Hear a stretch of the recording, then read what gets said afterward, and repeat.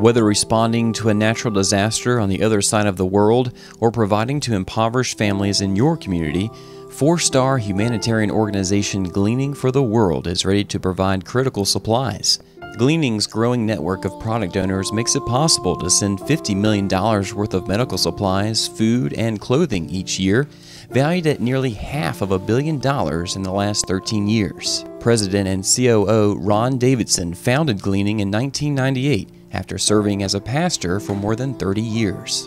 In 1998, my wife and I started Gleaning for the World for the purpose of being able to reach impoverished people all over the world. By sending out supplies that normally would have been destroyed in landfills, we know that children are going to be able to eat that would not have food otherwise.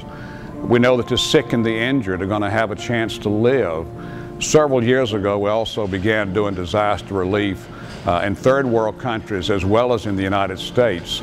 And every year, if there's a hurricane, flooding, or anything that happens in the United States where a large group of people are affected, Gleaning for the World is going to be there to give them a chance as well.